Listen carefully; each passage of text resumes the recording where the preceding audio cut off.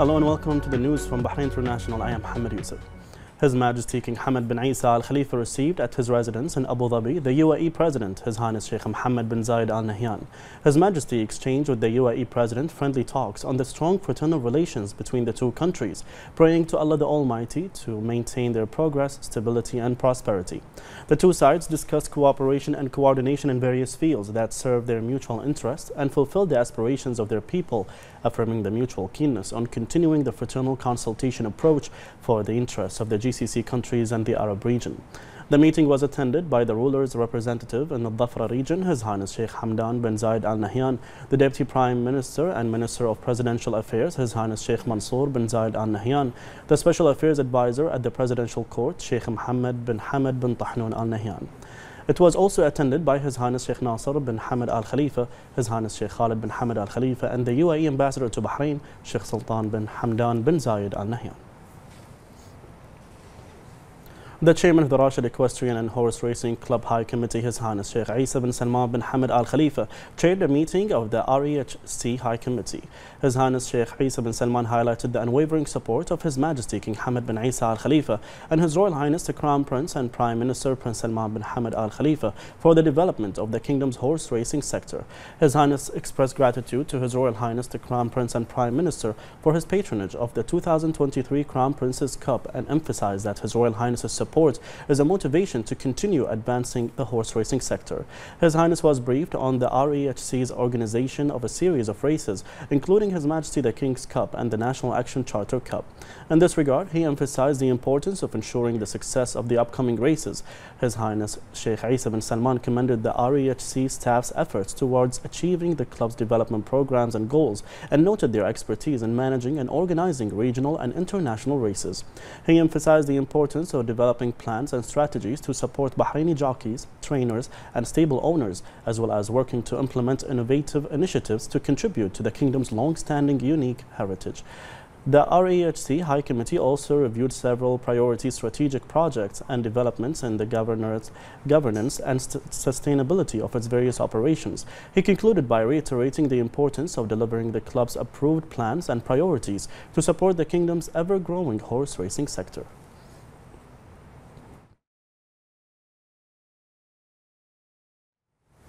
The chairman of the Board of Trustees of the Isa bin Salman Charity Educational Endowment and chairman of the Royal Life Saving Bahrain, His Highness Sheikh Isa bin Salman bin Hamad Al Khalifa, delegated His Highness Sheikh Isa bin Abdullah bin Hamad Al Khalifa to attend the annual Beach Lifeguard Appreciation event for the 2022 season.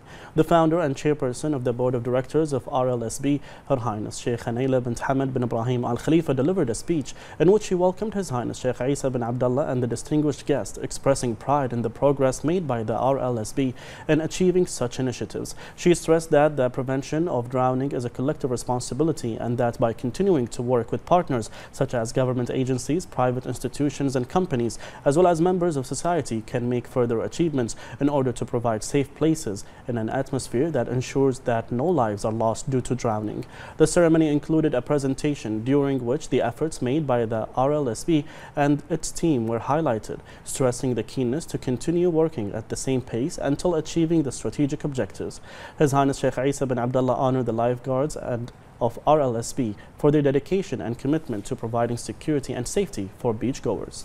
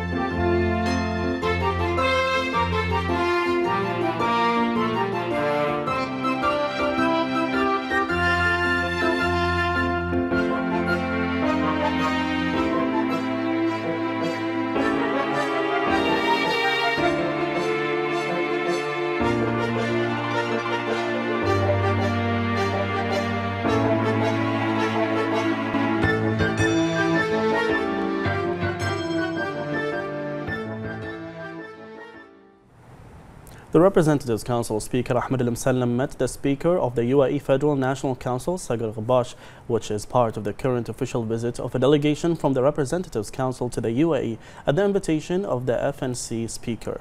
The two sides affirmed the depth of the solid fraternal relations between the two countries and their brotherly peoples in light of the unwavering interest of His Majesty the King and the UAE President. The two speakers appreciated the steady growth of bilateral cooperation in all fields, thanks to the continuous efforts of His Royal Highness the Crown Prince and Prime Minister and UAE Vice President, Prime Minister and ruler of Dubai. They affirmed the vital role played by the two councils in strengthening the relations between the two brotherly countries, enhancing parliamentary cooperation and exchanging expertise. The two speakers also reviewed the work mechanisms in the two councils and ways to consolidate economic and investment cooperation between the two countries. A meeting was held at the headquarters of the GCC General Secretariat between two delegations from Bahrain and Qatar. Bahrain's delegation was headed by the Minister of Foreign Affairs, Dr. Abdul Latif Al-Zayani, and Qatar's delegation was headed by Deputy Prime Minister and Minister of Foreign Affairs, Sheikh Mohammed bin Abdul Rahman Al Thani. The meeting explored the establishment of the necessary mechanisms and procedures to launch discussions at the level of bilateral committees in accordance with the Al-Ula Declaration to end the pending files between the two countries. The two sides also reaffirmed the importance of close cooperation between the two brotherly countries in a way that enhances fraternal relations and achieves the aspirations of their peoples for security, stability and development, and supports the path of joint action of GCC states.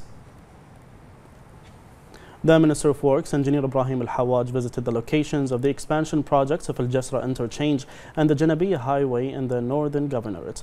The Minister viewed a detailed plan of Al-Jasra Interchange expansion project and its latest development. He stated that the project will double the traffic capacity heading to the Janabiyya Highway from the north to the Isa bin Salman Highway on the east towards Manama through adding a new lane which will reduce traffic congestions and facilitate the flow of traffic. The Industry and Commerce Minister Abdullah Fakhro stressed the importance of the ongoing strong legislature-executive cooperation in serving citizens. He asserted that the open debate that took place of the Council of Representatives to discuss rising prices had provided an opportunity to inform the citizens about the most important procedures and steps taken by the ministry to curb prices.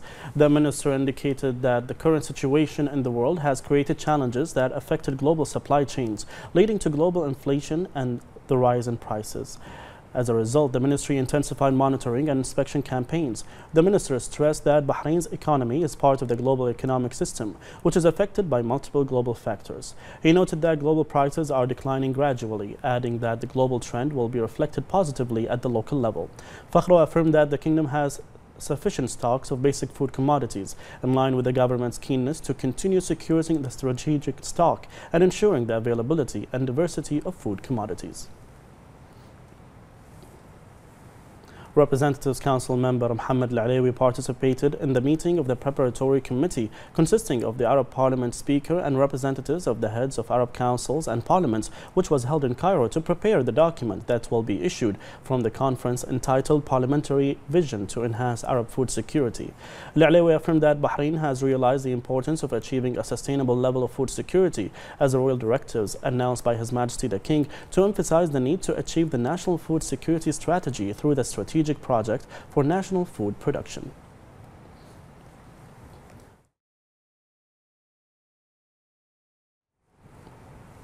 The National Action Charter enhanced Bahraini women's rights through a number of principles and values which guaranteed women equality, justice and equal opportunities, and defined the main features of their role which motivated them to contribute to the development of various fields and sectors. More in this report. The achievements of Bahraini women are evident in Bahrain's history and have culminated since the issuance of the National Action Charter, where the formation of a committee to prepare the charter included 6 Bahraini women. The National Action Charter, which was issued upon royal directives and was unanimously agreed upon by the people of Bahrain, contributed to empowering Bahraini women and making many achievements and gains. On August 22, 2001, following a few months after the vote on the Charter, the Supreme Council for Women was established, which reports to His Majesty the King. The Council has a legal personality and is chaired by Her Royal Highness the wife of His Majesty the King, and is considered the reference for all official authorities with regard to women's affairs, and is specialized in expressing an opinion and deciding on matters related to the status of women directly and indirectly. Since its establishment, the Supreme Council for Women made many achievements for Bahraini women in various fields to fulfill the aspirations of the National Action Charter, which made Bahraini women an essential partner in the development process of the Kingdom of Bahrain. The Information and E-Government Authority, in cooperation with Veritas Technologies, organized a workshop on the authority's initiative for the backup policy of government systems. This workshop aims to review the initiative that develop a backup policy in government agencies to achieve the necessary protection for data and information assets in government systems, storage centers, and all servers to ensure the continuity of workflow through the availability of backup and useful copies when needed. During the workshop, the backup strategy and the available and specific sites for data retention were reviewed, as the authority will undertake the task of informing the authorities about it, in addition to the practices in place to implement this strategy. The LMRA urged irregular workers in the Kingdom of Bahrain and holders of a flexible work permit to quickly correct their legal status by joining the labor registration system. The authority confirmed that with the end of the period, legal measures will be taken against violators. It stressed that inspection campaigns will be intensified in coordination with the concerned government agencies. The LMRA indicated that expatriate workers present in the Kingdom whose permits have expired or have been revoked and holders of a flexible work permit can apply to the labor registration system, provided that they do not have criminal records. The Government Innovation Competition Fikra came with the aim of stimulating creativity and innovation among government sector employees and government companies and providing them with the opportunity to compete in presenting effective proposals to improve government performance. More on this report.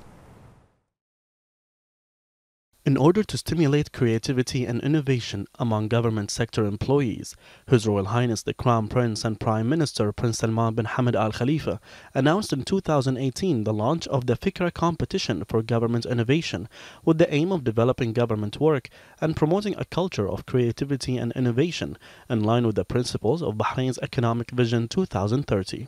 The initiatives aims to showcase Bahraini energies and highlight their role in assuming the responsibility and realizing the desired visions to develop and modernize the various development and service sectors to continue building on the national achievement. Fikra is a government platform available to all employees in the government sector to share innovative ideas that aim to develop and enhance government services provided in the Kingdom of Bahrain. It includes many requirements and different stages that participants must pass to qualify for the final stage. The Kingdom of Bahrain has qualified national cadres who contribute to the distinguished efforts in various sectors, and it can always impress everyone with its innovation and creativity in providing practical solutions that contribute to the development of government work mechanisms.